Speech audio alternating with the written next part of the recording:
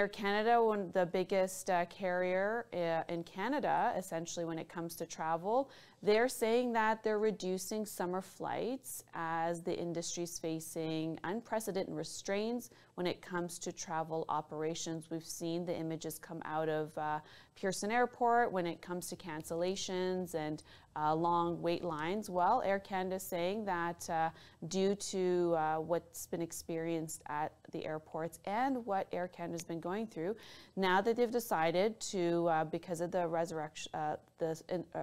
the increase in travel for the summer months, they've decided to cancel 154 flights per day in July and August, or what it would be is 15% of its schedule. So that's 154 flights a day in the summer months of July and August. They also said that this is a statement from the chief executive, Michael Rousseau, says, regrettably, things are not business as usual in our industry globally, and this has affected our operation, our ability to serve you with our normal standard of care.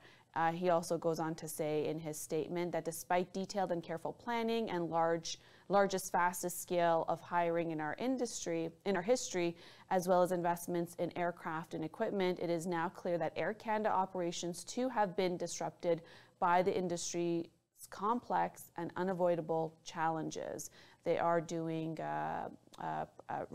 interviews and press conferences to talk about what this means when it comes to 154 flights a day that will be canceled in the month of July and August. And essentially, Air Canada is currently operating on an average about 1,000 flights per day. 3 routes from Montreal to Pittsburgh, Baltimore, and Kelowna are temporarily suspended. Air Canada is also going to suspend its route from Toronto to Fort McMurray. Most of the flights affected are to and from Toronto or Montreal. Air Canada said that they're the most frequency reductions that they're looking to do so they can reallocate their staff to be able to sustain the existing flights. And they said that international flights will not be affected. This is something that Canadians can rely on when it comes to travel.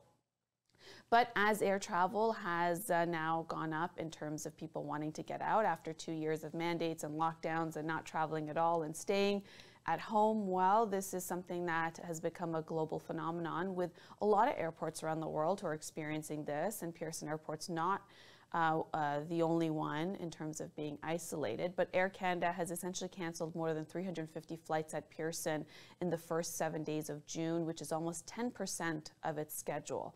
And that was due to staffing shortages and a surge in passengers wanting to travel.